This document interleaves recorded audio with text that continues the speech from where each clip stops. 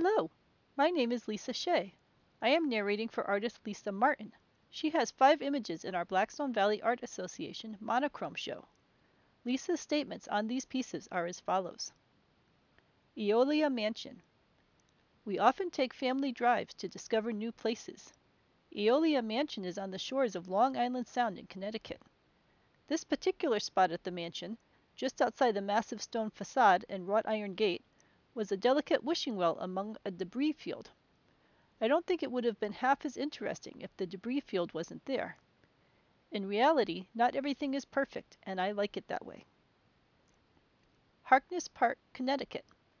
I was struck by how the children's gravestones and the happy undulating trees somehow oddly complemented each other, as if the trees were playing for the children. Ocean Beach Boardwalk, Connecticut. Ball. This boardwalk is where the Zoltar fortune teller machine was said to be, from the movie Big. We thought it would be neat to go and see it. Alas, it was not there, nor were any people.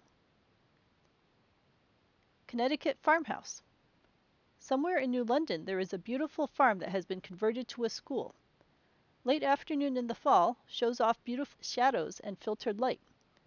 I could curl up with a hot cup of tea and a good book and be perfectly content here. Essex Steam Train. I think we all secretly love trains, especially vintage ones. Essex is true to form with their steam engines and character conductors. When I see trains of any kind, it instantly reminds me of the scenes outside the window of lovely little towns and nice memories of destinations.